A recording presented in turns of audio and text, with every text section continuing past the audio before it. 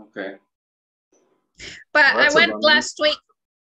Well, I went last week to figure out where it was and to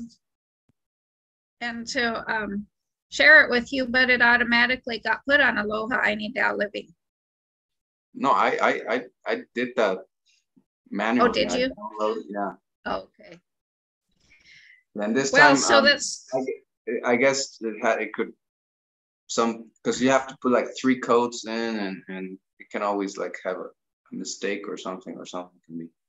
I think it's better to just go with StreamYard and Zoom and live stream from Zoom or from StreamYard to both Rumble and YouTube. Yeah, we'll do that for next time, Ben. So this time we're recording, so we want to begin, and I'll allow myself to present this 70th Ayni Living Conversation. I am with Blue Heron Women. I am Julian Katari, and this is the second part of the ontogenic basis of you. It's kind of the story of the embryo and how that speaks about just about everything, and as our destiny, the way we should understand life. And so the first session, we kind of covered things that are very important. And I think that I want to mention that it's kind of, we touch on something that is the dogmas of science, right? The dogmas of science as a worldview, not as science, right? Right. The scientific worldview. So there's a lot of things that we're told about genetics and about so many things that are simply incorrect. You use the words incorrect and imprecise. I like to just plainly say wrong. They're just wrong. And there's some truth in them, but they're incorrect and imprecise. So that's kind of what we covered on the first session, where you spoke about the role of the cells and genetics, and how genes are more of have a role of stability. Stability. They're the stability factor. They're not the motors of development. Okay, so DNA genes. Yeah. So yeah, you said even better now. So we're gonna continue on this conversation, and let's see what you have prepared for us, Ingrid. Well, so there's 3 periods in our ontogeny as an embryo fetus, and these are number 1 is the period of early development of the whole conceptus, which is 1 to 3 weeks after fertilization. And then there's the period of embryonic development within the conceptus. So the conceptus is the fertilized ovum, right? The embryo develops in the conceptus. So I think that's very important for us to understand. The embryo develops in the conceptus. It's not the conceptus itself. It develops inside the conceptus. Yeah. Okay. And that's 4 to 8 weeks. And then there's a period of fetal development, which is then 8 weeks to birth. So we're going to go into the early and embryonic periods because they're very important, as they demonstrate the precision of developmental movements, even in the first few days after fertilization. These movements are performances of work by the conceptus. And again, we're going to keep emphasizing that the conceptus is always a whole. It's not a separate entity it's not just a cell, it's a conceptus. Mm-hmm. So one sperm only penetrates the ovum's tough glycocalyx capsule known as the zona pellicuda. Mm-hmm. And contact of the male and female germ cells results in the membranous folds at the surface of the ovum that cause reactive changes in the zona pellicuda to prevent any more sperm cells from entering. So the ovum itself allows only one sperm cell to enter. Mm-hmm. Fertilization is completed when the two nuclear masses, the ovum and sperm, fuse and reestablish the standard diploid number of chromosomes. Mm-hmm. So the fertilized ovum is called a conceptus, and a human ovum is only about 1.15, not one. It's only about 0.15 millimeters in diameter. It looks very much like a tiny drop of water. Mm-hmm. So for the first 3 days after fertilization, the conceptus lives in the fallopian tube, still enclosed in its zona pellicuda, which breaks down at about 3 to 4 days. Okay. After 40 to 50 hours after fertilization, the conceptus becomes two-celled. It's two daughter cells and a tiny volume of intercellular fluid. These changes signify a rearrangement at the molecular level and represent the start of intercellular circulation at 40 to 50 hours after fertilization. So remember what we said last week, there's never a point when the conceptus is not a living being already. Yeah. After the third day, the number of daughter cells or blastomeres have increased so rapidly that by day 4, there's more than 100 daughter cells or blastomeres. So inside this tiny little drop of water, because it hasn't grown any, is 100 cells. Okay.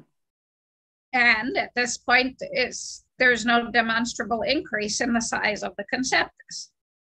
And other than small sites where intercellular fluid accumulates, the newly formed cells do not separate from each other. They remain enclosed in the zona pellicuda, clinging to each other through the reciprocal exchange, the Ayni exchange of materials. So there is never a point in our lives when our cells are not in Ayni. This metabolic exchange is a consequence of the chemical and structural disparity of the daughter cells, and this metabolic exchange enables the cells to retain their various forms. This is an important forming function of the first cells. So there's 100 little daughter cells, 100 blastomeres in this tiny droplet of water called the conceptus, and they each have their specific form. They're not, which is very interesting to me. So through the metabolic reciprocity, the metabolic Ayni, there's a gradual increase in the quantity of metabolic byproducts that accompanies this increase in cell number. These byproducts pool together and form the first intercellular substance. This pooling leads to the formation of the one-chambered conceptus, and the eccentric location of the intercellular material is probably due to lack of symmetry in the timing of the blastomere formation. So there's no symmetry, it's not equal. So pure symmetry in biology is virtually impossible. And the increasing asymmetry signifies a polarization of the conceptus. Let's say that again. The increasing asymmetry signifies a polarization of the conceptus. So when we go back to natural law and people tell you that we can transcend polarity, that's bullshit, because you wouldn't be an adult, you wouldn't be a human without polarity. Right. Yeah, so that transcend that's people trying to adapt whatever woke narrative into but it's duality that can be transcended, which is it's right versus wrong, good versus bad, evil versus good, right? That's a duality we create in ourselves. Yeah. Stuff like that. So now the one-chambered conceptus polarizes, and it has an assimilation pole and a dissimilation pole, positive and negative. Polarity cannot be transcended because you would not become you if there were no poles, if there were no negative and positive. Right. Yeah, you would wonder, maybe there couldn't be any energy in the universe if there weren't polarities. It would just exactly. Nothing. Right. There has to be a positive and negative for energy to flow. There has to be a giver and a receiver and a giver. That's what polarity is. Yeah. So at the dissimilation pole, fluid is exuded from the cells that are decreasing in size.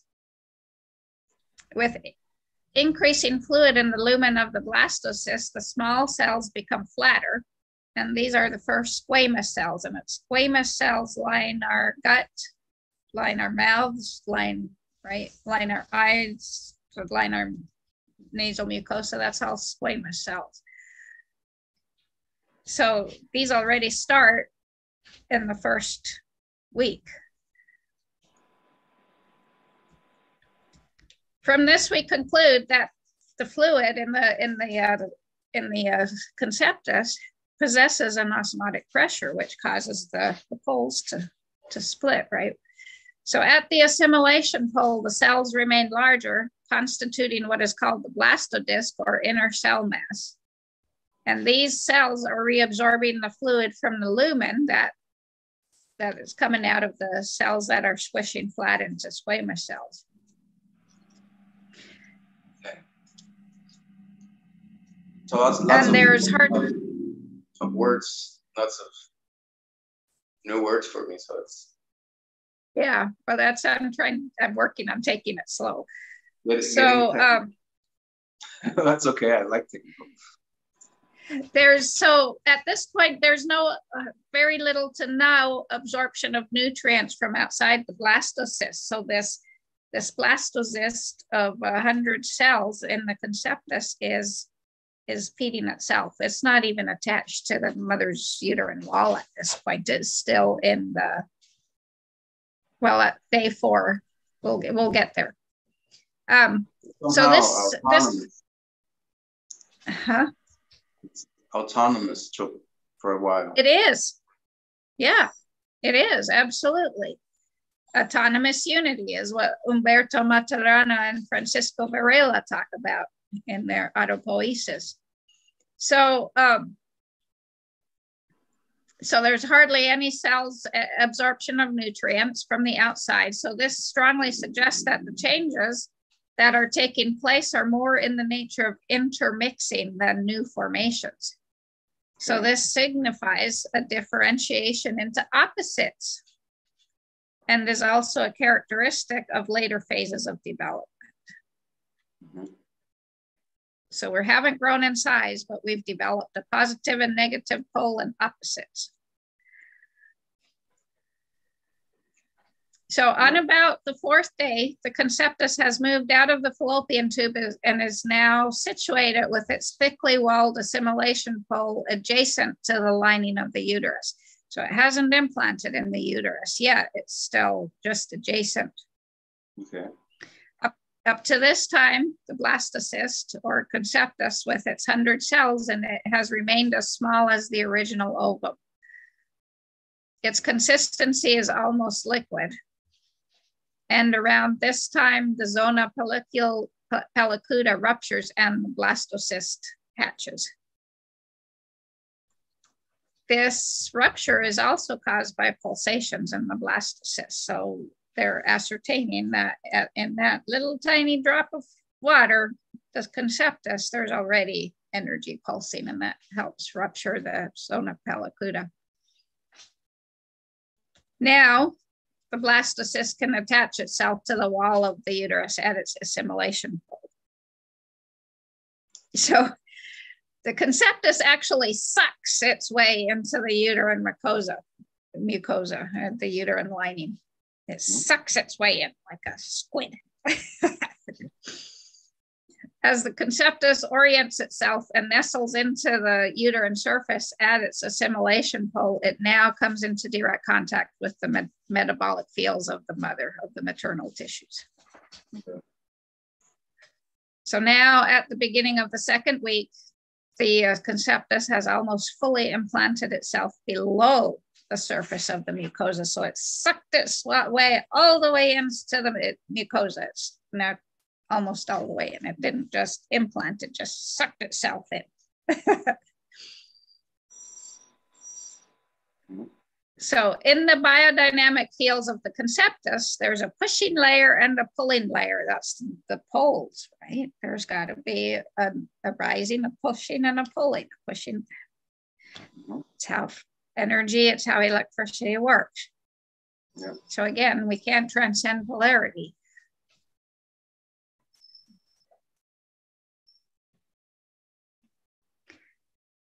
Wherever cells lie close together, extended perpendicular to a free surface, they exert a mutual reciprocal pressure in a lateral direction, a sideways direction. So where they lay perpendicular, they're pushing apart with reciprocal pressure.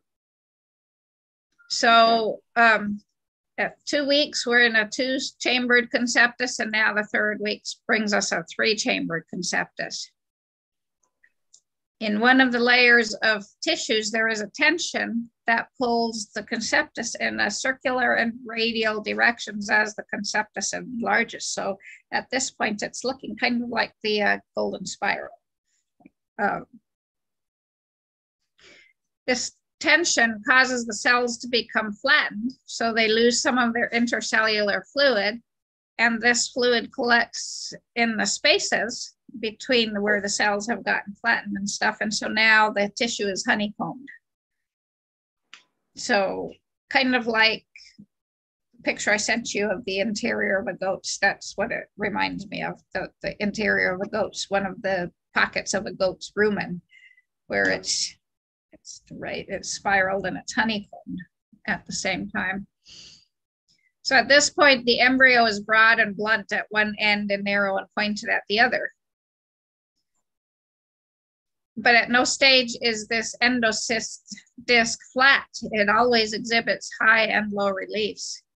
The blunt end already indicates the head region of the body, and the pointed end is the inferior part of the trunk. The predominance of the brain, which is typical for humans, is already apparent at the 14th day of development. The broadness of the head region of the body is a sign that growth at the free end occurs more rapidly against the lower growth resistance. So in the head region, we now have an area of high relief that's called the expansion dome. And in opposition to this, a depression occurs in the trunk region that is called an impansion pit. So now we have the axial process, or spinal cord, spine, not just the cord, the whole spine, developing between the expansion dome and the impansion pit. Wow. And the axial process, or spine, elongates because the expansion dome keeps rolling over and contributing new cells to the base. Okay. So there's a constant moving going on. It's dynamic. That's what dynamic means. It's a constant. So when you sit in dynamic stillness, your body may be still, but you're sensing the interior constant movement. Right? Even in dynamic equilibrium, there's constant movement. That's why I can say an organism in equilibrium is dead, but an organism in dynamic equilibrium is very much alive because there's constant movement. Okay. So at the beginning of the 4th week, the embryo is now 1.8 millimeters long. The head, neck, and trunk regions can be distinguished. And we can say now that the development of the heart takes place to meet the vascular requirements of the young brain. So that the heart isn't developing because we need a heart to live. It's developing because the development of the brain needs it. Okay.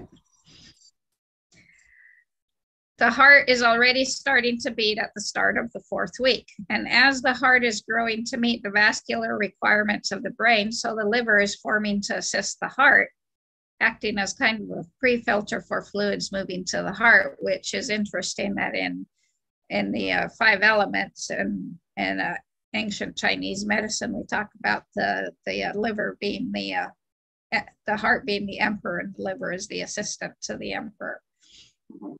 So I thought that was pretty interesting that the liver forms to assist the heart. The organs of the body are not static. They're fields of metabolism, and these fields are constituted and sustained by living cells. The topogenesis or positional development of a group of cells is an important prerequisite for their tectogenesis or structural differentiation. For any ensemble of cells, positional development determines the development of their form, and this in turn determines their structural development. So the position dictates the development of their form, and the development of their form dictates their structural form, their structural development. So positional, topogenesis, form, morphogenesis, and structural tectogenesis go hand in hand, and it is only through Ayni reciprocity that they bring about development in general. So at the submicroscopic level, there's movements of these processes that are called metabolic movements. And these metabolic movements that go on in the cells or the ensembles of cells have not only chemical significance, they also always display accompanying physical and spatial or morphological characteristics. So movements in a metabolic field are a fundamental characteristic of the process of development. The movements of particles in these fields always occur against resistance on the part of their surrounding, and so they represent work in a biophysical sense. This work, when expanded over a particular period of time, in turn signifies a particular biophysical power, which represents an embryonic performance or achievement. So this means that the development of a human being from the earliest stages onward can be interpreted in dynamic and biological sense as a performance specific to the individual.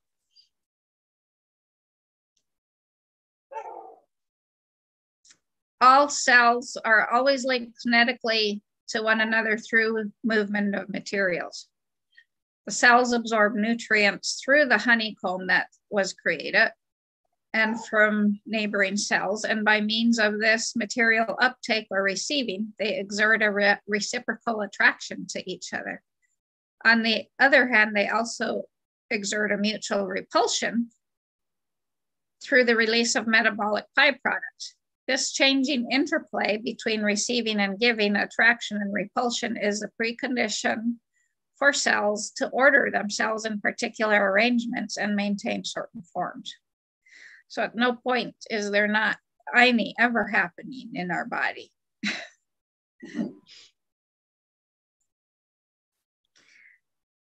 So even in the earliest stages of development, we find two characteristically different tissues in the embryo and the conceptus. It's called limiting tissue and inner tissue. So the limiting tissue is the boundary between fluid on one side and inner tissue on the other. Limiting tissue is typically called epithelium, and many derivatives of inner tissue are identified as connective tissue.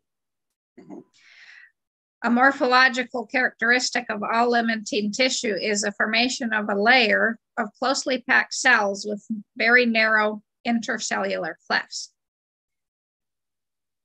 Limiting tissues regularly consist of many cells with very little intercellular substance because they're packed together so tightly. So inner tissue, on the other hand, is surrounded on all sides by limiting tissue, and so it's landlocked. So here catabolites become congested as a distinct intercellular material or ground substance that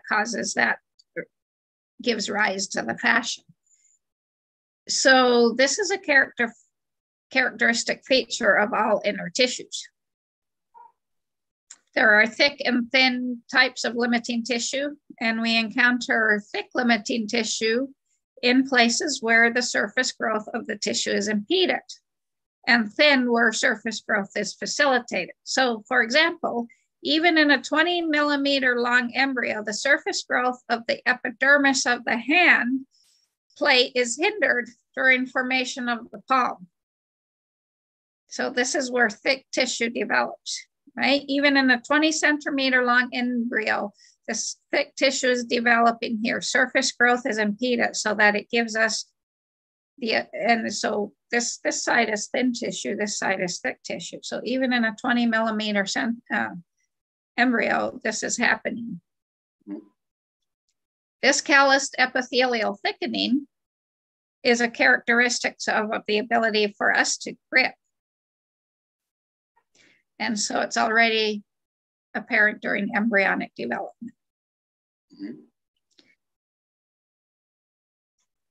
A region containing both thick and thin limiting tissues is the epidermis of the embryo's head.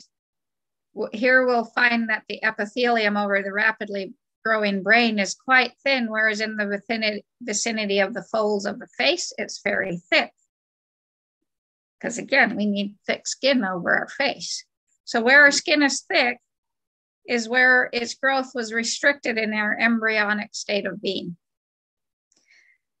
In contrast to the thick epithelia, thin epithelia grow in such a way that they often remain single layered. So as a rule, the boundary membrane of cells in limiting tissue join the inner and outer surfaces of the layer by the shortest route possible. So the lateral or side boundaries of the cells are more or less perpendicular to their bases.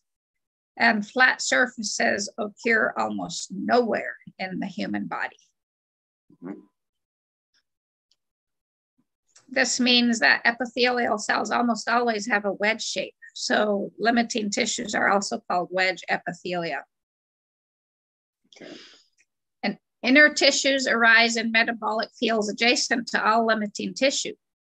In inner tissue, the cells move further and further away from one another so that a net-like or honeycomb arrangement is produced.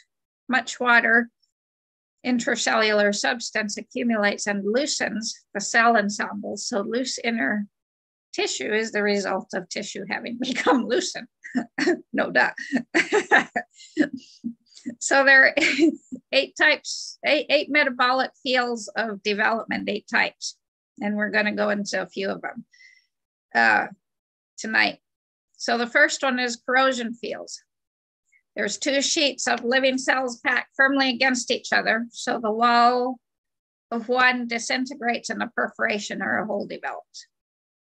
So a corrosion field is a biodynamic metabolic field in which epithelial cells die away. And an example of this in the embryo is the developing mouth region.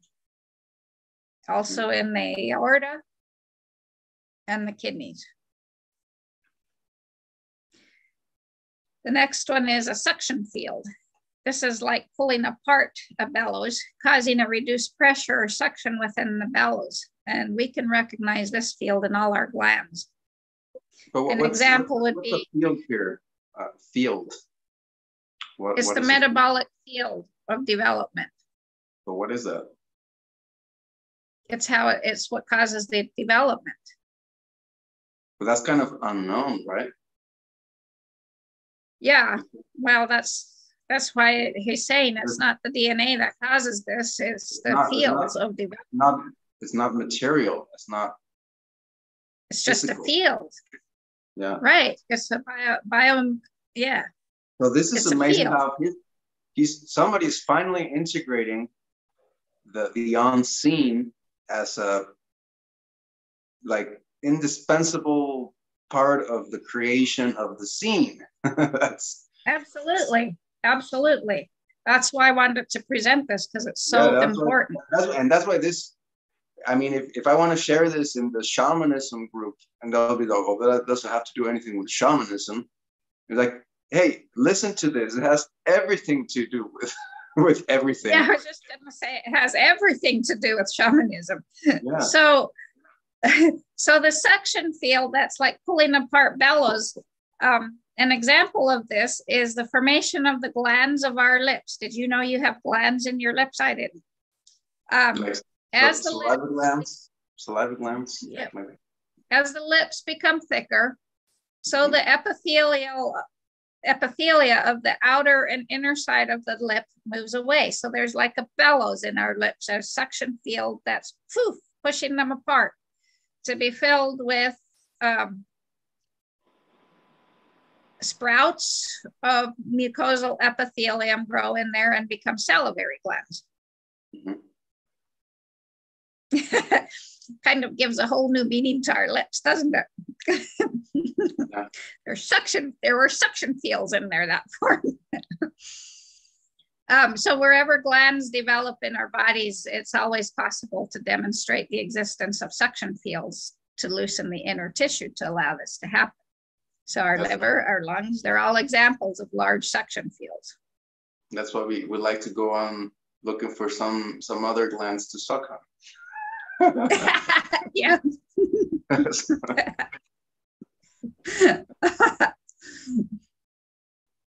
So then there's densation fields. This is like holding a sieve containing a mix of solid and liquid. And as the liquid drips out, the solid particles sediment and aggregate. So densation fields are characterized by the loss of intercellular fluids and the resulting close packing of cells. Densation fields arise in the deeper regions of the embryo's inner tissue. And you can say, how are there deeper regions when the embryo is only this long? But there are. So all skeletonization in the embryo arises from densation fields. So our skeleton, our bones arise from densation fields. So for example, in the as in getting denser? Yeah. Okay. That's precisely what, because it's as the fluid drips out, the cells pack together in sediment, right? This field is like a sieve with water dripping out of it. Okay. Keeping the solids in. So for example, in the formation of the arm, the cells deeper become positioned closer to each other as the water moves out. So this densation field is where the skeleton of the arm arises, and this zone is determined phenogenetically by the skin.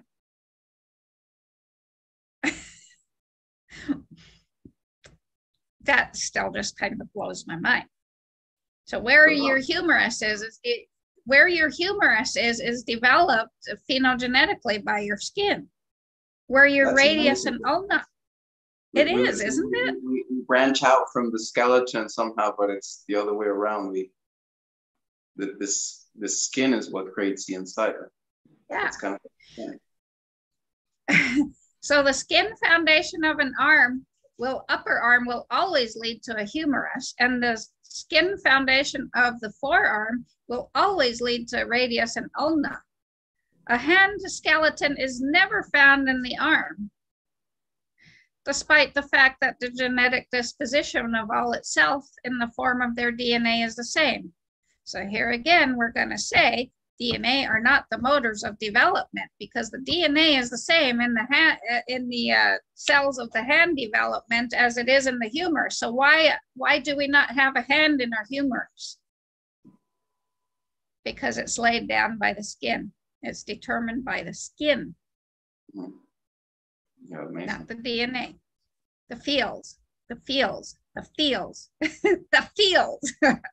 determined by the fields. Metabolic fields, the invisible force. Wow. The differentiation of the densation fields also leads to the formation of our cartilage, our tendons, and our muscles. Wherever the biomechanical conditions in a metabolic field cause the tissue to lose its intercellular fluids so that the cells become consolidated, then we have a strengthening of the tissue. The genesis of a densation field, or the beginning of a densation field in the interior of inner tissue, is a developmental process that is preceded by differentiations taking place further to the outside, so on the skin. So it's the differentiation at the skin level that causes the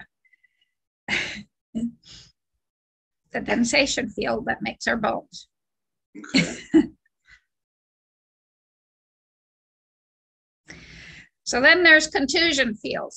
And this would be like pushing together two springy lattices. The whole lattice narrows and each mesh becomes narrower in the direction of pushing. So a metabolic field with flattened cells is termed a contusion field, and they develop wherever biomechanical compression is encountered. So the coverings of the spinal cord and young cartilage cells are examples of contusion fields. Mm-hmm. Then there's distusion fields, which is the opposite. It's pushing two lattices apart. Okay. The metabolic field in which cartilage exerts a pushing function is called a distusion field. This is like a piston function. Mm-hmm.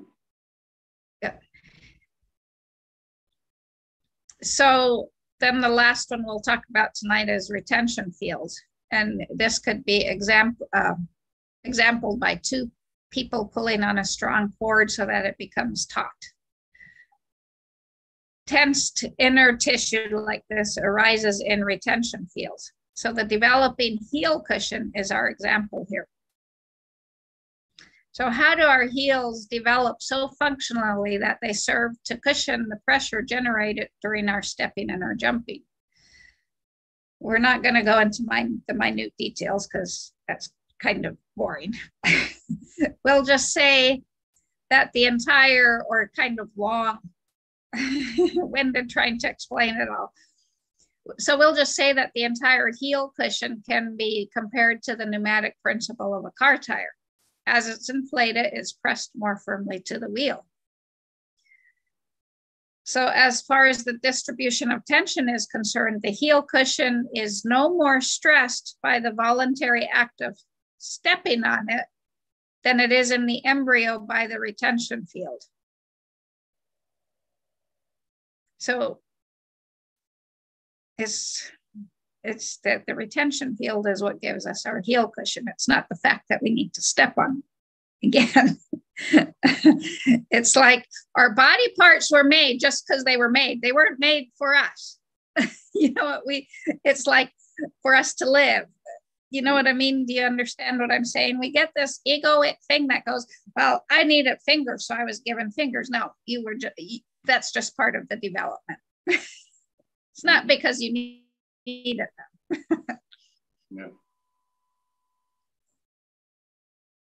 Yeah. During embryonic development, the growth of the skin causes the heel cushion to be pushed against the heel bone.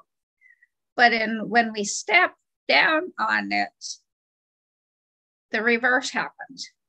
The heel bone thrusts into the heel cushion. And this is significant because there's a lot of processes in the embryo that are the exact reverse of what their function is in the adult.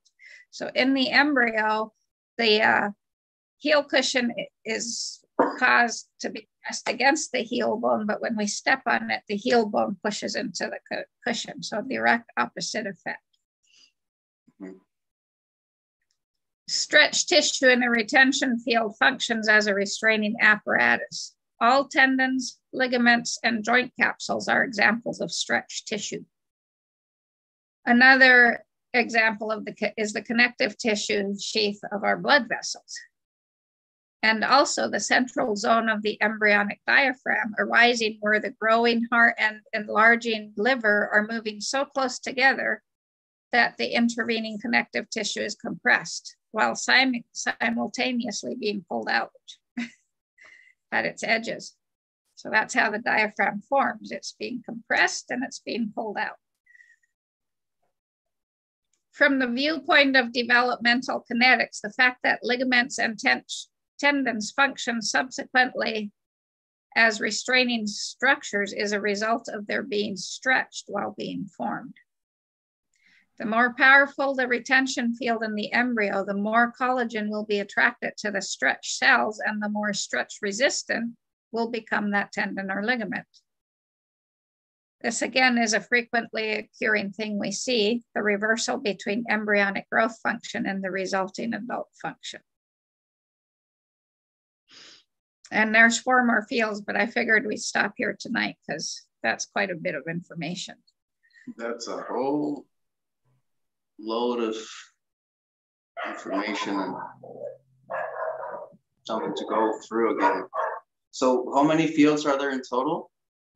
8. 8. Which is why I told you I want to start looking at the Bagua more, because there's 8 forces in the Bagua, right? Mm-hmm.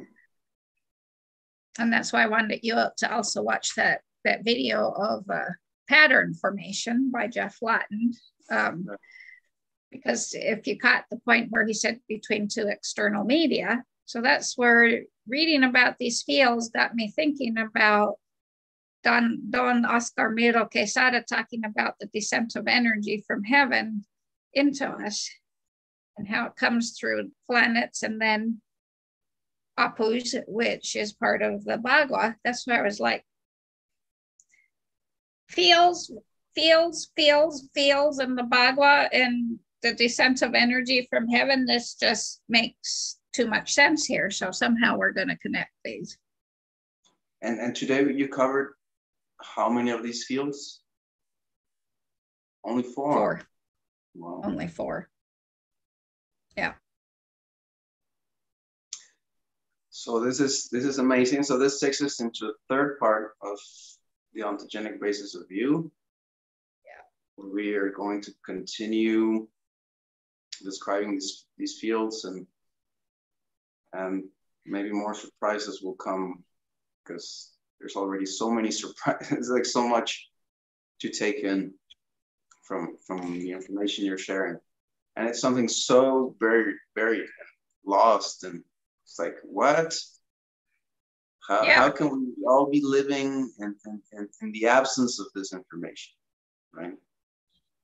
Well, that's why I felt it was so important to talk about this, because it was like really mind-blowing.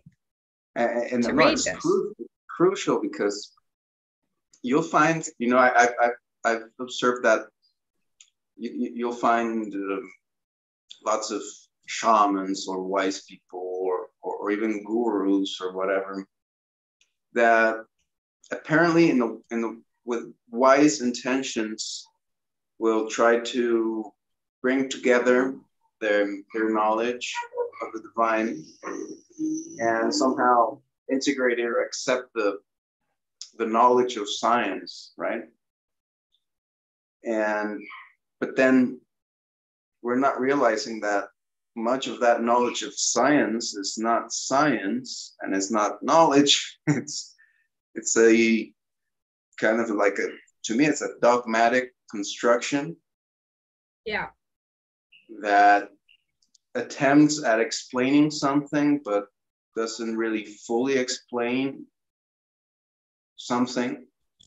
And well, because it's all powered by money, Julian. It's all powered by money. So it's all powered by what the company that's giving the money to the researcher wants found out. That's why. Yeah. We can't trust the science because you got to follow the money. Where's the money for this science coming from? So that's what I would tell any of these wise people, or hey, get your science straight. And there's no other path than what you're doing, which is learn it yourself. Start studying, start learning, start researching, start thinking, because that's another thing. You wouldn't have gotten here. Questions. You wouldn't have found those. You wouldn't have found those books. You wouldn't have gotten to where you are if you didn't develop the ability to think by yourself, to really to be given something and have this ability of noticing there's something wrong with this information you're given. So that's where you go out and try to find what's the right information, what's really going on here. But if you don't have that ability, I mean, lots of people, even if apparently they're really smart or intellectuals, they don't have that ability. They really can't think by themselves. They're just reproducing something they were given given. Yeah. So this, so yeah, this is really important. I feel it's something that should be spread out. But then yesterday I was watching I got really interested in this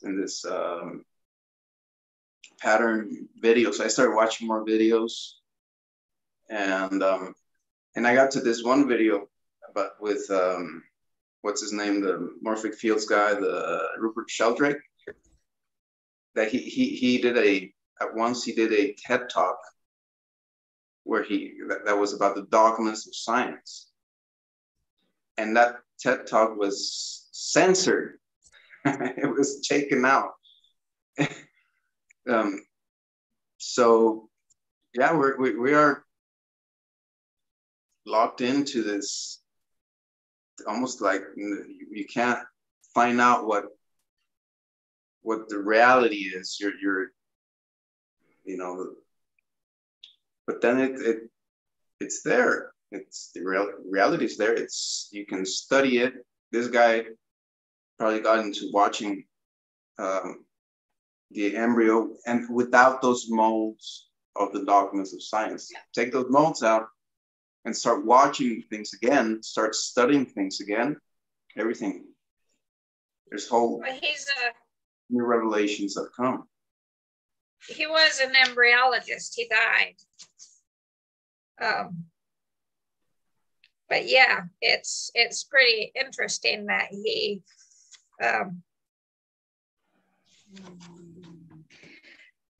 challenged DNA. He challenged everything. I mean, he makes no bones about many times in here. He calls out science and says it's just incorrect to say that what science says, right? And that's something I get to all the time when because I'm always interested in learning about anything that scientific. I mean, physics, earth sciences, and I always have just this ability to doubt, and then to kind of have the intuition to feel that something that is being explained to you has some incorrection in it.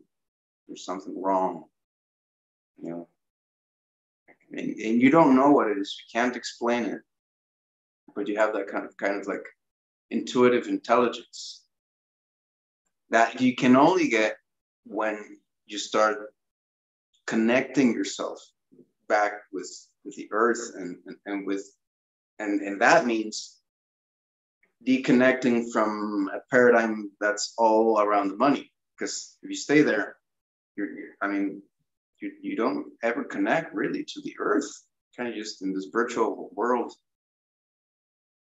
And so that's why it's crucial to have these conversations and share it with folks. And I ask them, please share this video. Please,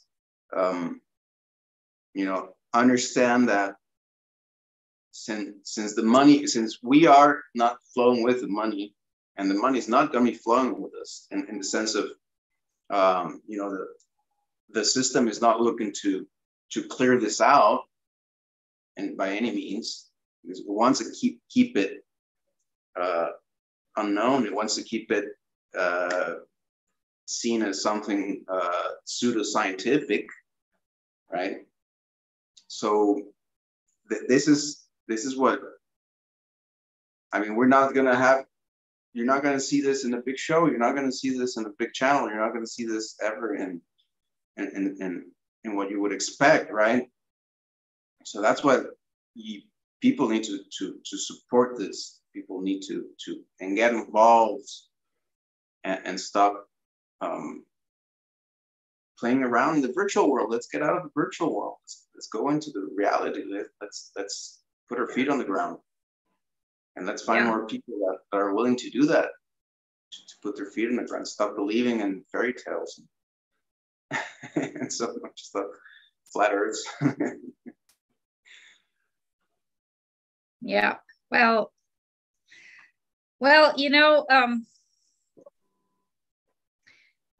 the big planets, Jupiter and not Jupiter, yeah, Jupiter and Saturn, they're coming north of the ecliptic.